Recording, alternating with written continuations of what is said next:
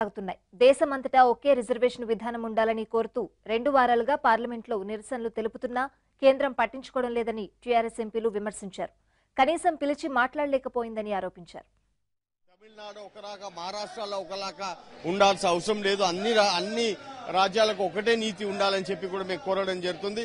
తమిళనాడు రాష్ట్రం రిజర్వేషన్ మీరు 9వ షెడ్యూల్లో చేస్తారు. ఎందుకు వేరే రాష్ట్రాల రిజర్వేషన్స్ ని 9th షెడ్యూల్లో పెట్టరని చెప్పి మేమందరం కూడా కోరడం జరుగుతుంది. అదేవిధంగా ముఖ్యంగా మన్రేగా విషయం ఏదైతుందో మన్రేగాలో ప్రభుత్వం బీజేపీ ప్రభుత్వం అంటుంది మేము ఫార్మర్స్ తో వారితో పాటు ఉన్నాము, వారికి మేము ఎంతో పెద్ద పీట వేస్తున్నాము, డబులింగ్ ఆఫ్ ద ఇన్కమ్ చేస్తామని చెప్తున్నారు. కానీ మన్రేగా కింద ఎన్నో అవర్స్ ఎన్నో కోట్ల రూపాయలు ఏదైతుందో వ్యర్థంగా పోతున్నాయి. ఏం పని జరుగుతుంది ఏమైతున్నది అనేది ఇప్పటిదాకా కూడా అకౌంట్ లేదు.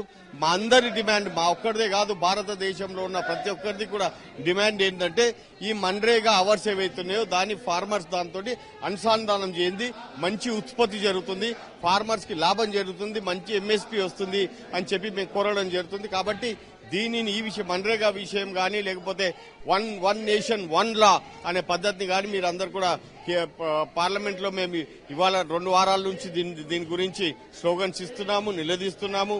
కానీ ఇప్పటికి కూడా ప్రభుత్వం మమ్మల్ని పిలిచి మాట్లాడే ఓపిక కూడా వాళ్ళకి లేదు, ఏం చేయాలని చెప్పి అడగడానికి కూడా వాళ్ళకి ఓపిక లేదని చెప్పి